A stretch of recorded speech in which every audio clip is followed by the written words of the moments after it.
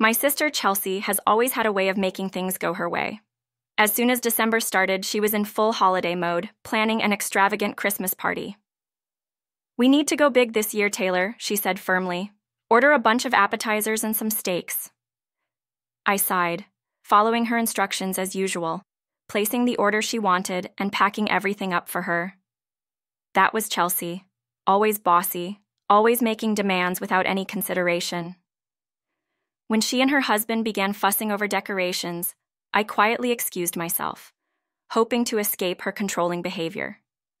I thought about my own life, far from this chaos. My name is Taylor, a 32-year-old office worker, and I've been happily married to Orland for a year. Life was peaceful with him, but whenever Chelsea came into the picture, peace always seemed to disappear. Orland and I lived with his mother, Kyla, who welcomed me with open arms after Orland's father passed away. Moving in with her wasn't something I initially wanted, but Kyla's warmth made it easy to settle in. She taught me her recipes, treated me like family, and I found a new happiness living as a family of 3. Life with Orland and Kyla was wonderful, and I felt lucky to be part of such a loving home. But my own family, especially Chelsea, always seemed to pull me back into old troubles. Chelsea's demands, her need for control, and her ability to stir up drama never really stopped, even though I had hoped to keep a safe distance. Still, I had a feeling that this Christmas would force me back into her world. 3 years ago, our father passed away, leaving my mother alone in the family home. Chelsea moved in with her husband, promising she'd take care of Mom, but things quickly changed. Within a few months, as soon as Mom's health began to decline, Chelsea found a way to put her in a care facility. The most painful part was that I didn't hear it from Chelsea. I heard it from Mom herself when I visited. Mom didn't want to worry me, but I could see the sadness in her eyes. She missed her home, and I could tell she felt abandoned.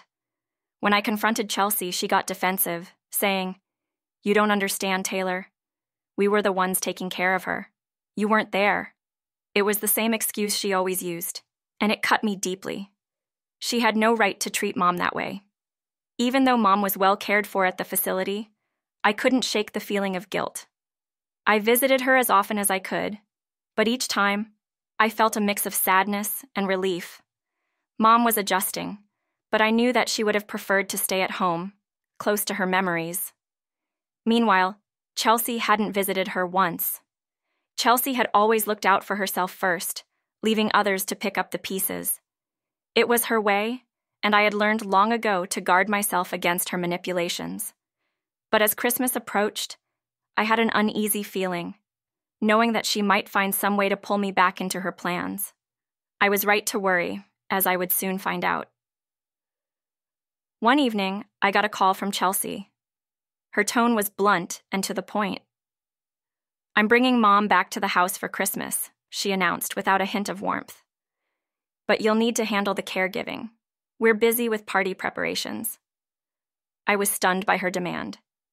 "Wait, caregiving?" I asked, trying to process her words.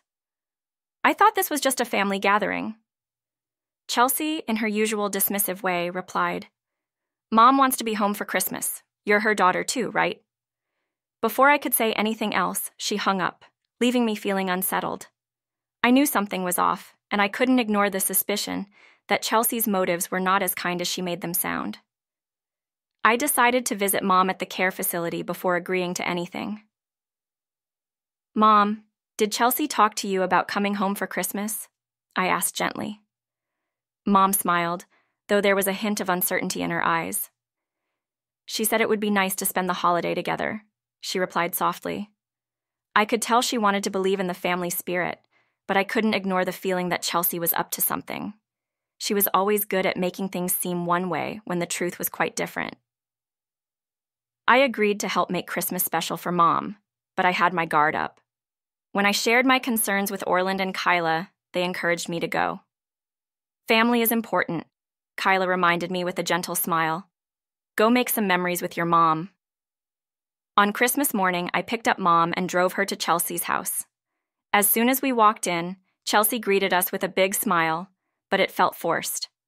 "Welcome," she said. "Taylor, could you start by cleaning the guest rooms?" she asked casually, as if I were a housekeeper instead of her sister. I hesitated but agreed, not wanting to start a fight in front of Mom. I set to work, dusting and vacuuming, while Chelsea and her husband continued with the last-minute decorating. Just as I finished cleaning one room, my nephew Stuart began to follow me, dropping crumbs and scattering toys everywhere. "Could you please stop that, Stuart?" I asked, trying to be patient. But he only giggled, clearly not listening. Chelsea appeared, noticing Stuart's tears and immediately turning on me. "Why are you making him cry, Taylor?" she snapped. "You have no idea how to handle kids." Her words stung, and I felt anger rising. "He was just undoing all the work I just did," I said, trying to keep calm. Chelsea crossed her arms, looking at me with disdain. "Kids make messes, Taylor. You wouldn't understand since you don't have children."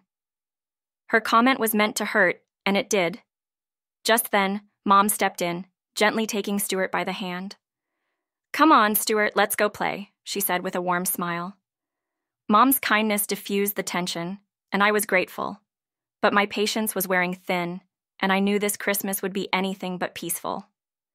After cleaning, Chelsea handed me a long grocery list. "Could you go buy everything here?" she asked, sounding more like a demand than a request. "The relatives will be arriving soon." I was taken aback. I hadn't realized we were hosting a big gathering. "I thought it was just going to be us," I replied. Chelsea gave me a look as if I had asked something ridiculous. "We're hosting a big Christmas," she said. "It'll be good for our family's reputation." It hit me then. Chelsea hadn't brought Mom back out of kindness. She wanted to show off to our relatives, to play the role of the devoted daughter. My stomach churned, but I kept quiet, grabbing the list and heading out the door. While picking up the groceries, I thought about Mom and the way Chelsea was using her. It wasn't right, but I felt trapped. Mom wanted to be with family, and I couldn't take that away from her, even if Chelsea's intentions were selfish. By the time I returned, Chelsea's house was full of relatives, all laughing and admiring her for taking care of Mom. She was smiling, accepting all the praise with a satisfied expression. I wanted to tell everyone the truth, but I knew it would only cause more trouble. As I watched her soaking up the attention, I felt an urge to finally stand up to her. I had had enough of being used and manipulated. That evening, as the party continued, Chelsea showed off Mom to everyone, making it seem like she'd done everything to care for her. Meanwhile, I was left to cook, clean, and make sure Mom was comfortable. After hours of being treated like a servant, I felt my anger boiling over. Chelsea approached me with a smug smile. "Don't expect any thanks for this," she said. "Family helps each other. Isn't that right?" Her words stung, but I didn't react. Instead, I felt a new resolve building inside me. I had done everything I could for this family, and it was time to stop letting Chelsea take advantage of me. I knew what I had to do. After the party, I quietly told Mom it was time for us to leave. She looked relieved and nodded, gathering her things. As we headed to the door, Chelsea's smile disappeared. "Where are you going?" she demanded. "This is supposed to be a family night." I looked her straight in the eye, feeling a calm strength I hadn't felt before. "We're done here, Chelsea," I said, "and don't expect us to come back." Her face turned red, but I didn't stay to see her reaction. As I helped Mom into the car, I felt a weight lift off my shoulders. We headed to Orland's home, where warmth and love welcomed us. Finally, I knew we were free from Chelsea's control. This Christmas, I had found the strength to stand up for myself and Mom, and that was the best gift I could have given us.